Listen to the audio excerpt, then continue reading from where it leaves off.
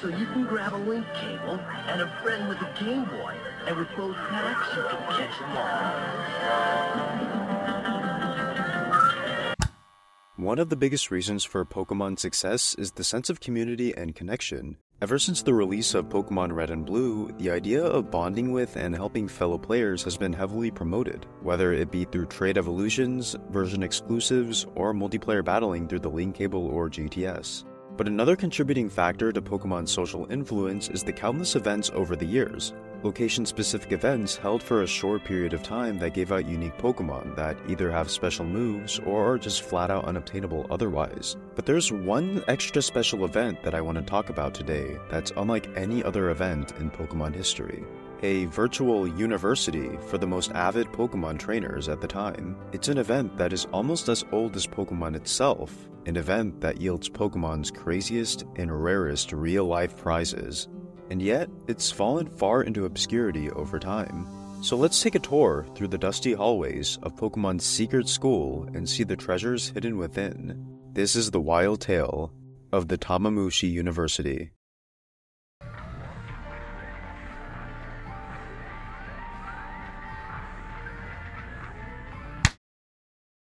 To begin, we have to go all the way back to the spring of 1998, when Pokemon was in its baby years. But even during its infancy, in Japan, the unique creature collecting game had taken the country by storm, especially in elementary schools. To cash in on this new craze, a Japanese publishing company called Shogakukan, who also produces the Pokemon Adventures manga, wanted to run a lengthy Pokemon-themed promotion for the Shogakukan Learning Magazine, which was their monthly magazine targeted towards elementary schoolers.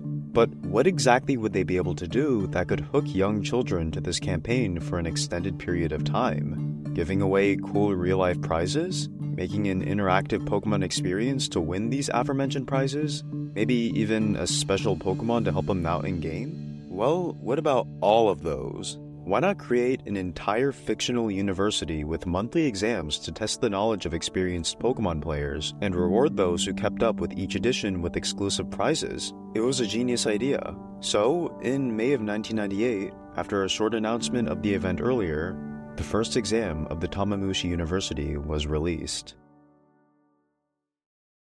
To invite students interested in participating, the first exam for the university was just a simple entrance exam. Questions consisted of things such as identifying buildings in various cities in Kanto, as seen here. One of the buildings is the place where you can grab an Eevee on the top floor, as well as get the T in the remakes. The second is the Celadon Gym, and the last location doesn't seem to be on the page, but judging by the creases on the paper, I would guess that it was either the Celadon Pokemon Center, the hotel in the southeast corner, or the small area with the man that teaches soft-boiled. Other questions tested Pokemon knowledge based on pictures, such as identifying the number of limbs on a Pokemon based off of its drawing. Each exam was taken from a page of the magazine that was to be mailed to Shogakukan, and when turned in, participants would receive their score along with an official admission letter. And because this was just an entrance exam, no real prizes were given. But from here on out, you were now an official Tamamushi University student. The exams would only get harder, but if you managed to stick it through, the true prizes would await you.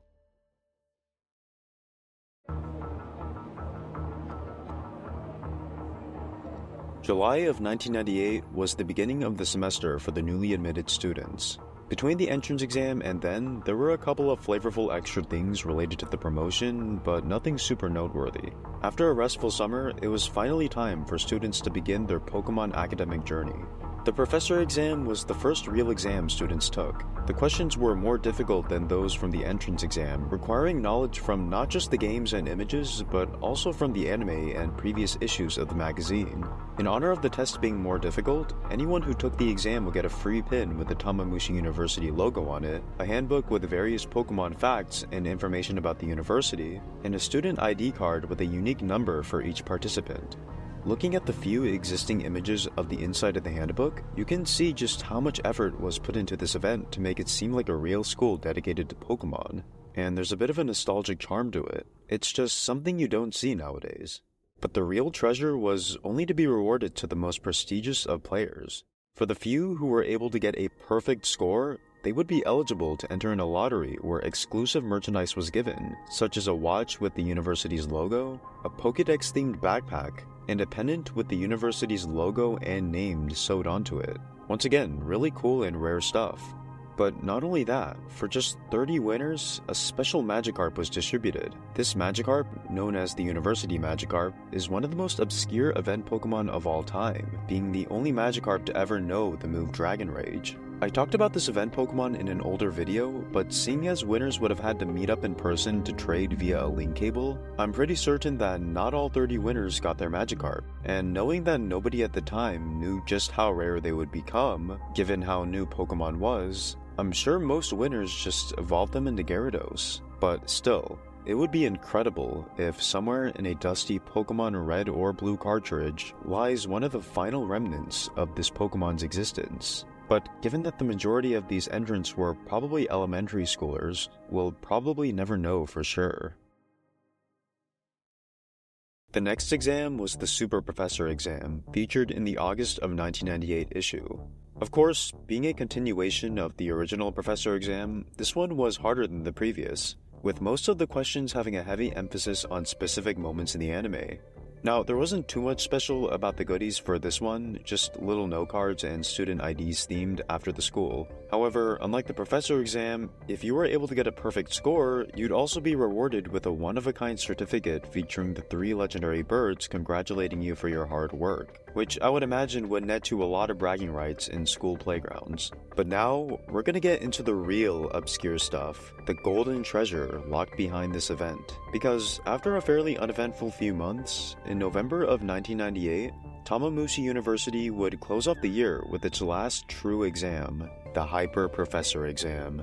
This exam was significantly tougher than both of the previous ones, and by significantly tougher, I mean it. It contained questions ranging from moments in the anime, to specific events in both the mainline and spin-off games, to even really weirdly niche things such as knowing the exact height of a Pikachu drawing on an airplane during a recent Pokemon event by a Japanese airline company, as well as knowing what happens when you give Pikachu a gift in the Pocket Pikachu accessory. Yeah, I don't think many people passed this exam. But that just adds to the mystery behind the rewards given to the few who did. For those who got perfect scores, they'd receive yet another unique certificate congratulating them. Although, I'd imagine this one to be way rarer than the one from the Super Professor exam. All entrants also received a special notebook with a pair of specially designed pencils. The notebook contained various Pokemon-themed activities that related to school topics such as math, music, and English.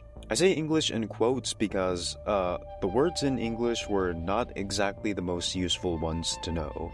Again, knowing how long ago and obscure this event was, I seriously wonder how many perfectly mint-condition notebooks and pencils there are today, like without a single scratch or pencil mark. And if there are still a few, I wonder how much they'd be worth. But then again, I don't think they'd have a big demand. But what I do know has had Poke collectors draining their wallets from this event is probably the most iconic prize of them all, the University Magikarp Pokemon card, one of the holy grails of Pokemon card collecting. To give you an idea of just how elusive and prized this card is, only 1,000 of them were given to the people who had the highest scores, and out of all of those, only 14 perfectly mint copies of the card are currently known to exist, each being worth over $60,000. It was truly one of a kind, just like this event. But sadly, with the year coming to an end, so did the school semester, and that would mark the end of the Tamamushi University. Or did it? In early 1999, the Shigakugan magazines would wrap up the campaign with 2 final events. First was the graduation exam, which acted as a final exam for the students, where instead of answering questions based off of Pokemon trivia, they would have to design a brand new move with the drawing of a Pokemon using it.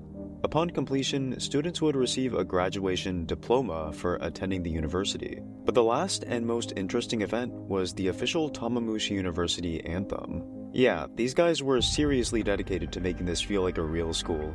In January of 1999, readers voted on what would be the final official anthem. This anthem would be performed during the 9th Next Generation World Hobby Fair, held shortly after the publication of the January issue. Pretty cool, right? Well, there's one little thing that's strange about this song. Despite the song being performed in front of a large audience, there is no digital audio recording or footage of its performance. The only proof of its existence is through 3 cassette tapes given out to 3 incredibly lucky winners during the fair. These cassette tapes hold the only known audio recording of this anthem. It's almost like a piece of lost media, not knowing how the anthem goes. These tapes probably haven't been played in decades, and even then, who knows if they still work properly. There's a good chance that it's been completely erased by time. But its obscurity is kind of the charm of the whole thing. It having occurred during Pokemon's infancy, the rarity of the prizes, and the sheer amount of dedication to the event is what makes it so astounding and surreal. It's hard to imagine an event of a similar scale nowadays. Looking at old and obscure things in Pokemon's early history like this always surprises me with the amount of passion being poured into the franchise. This passion strengthening the community and bond of young players across the globe, forming lifelong friendships in the process. There is a warm sense of connection among Pokemon fans during these events, and that's what Pokemon is truly about, bonding and growing together. And that's what Pokemon is truly about, bonding and growing together. Because at the end of the day, life is better enjoyed together with those connected to you.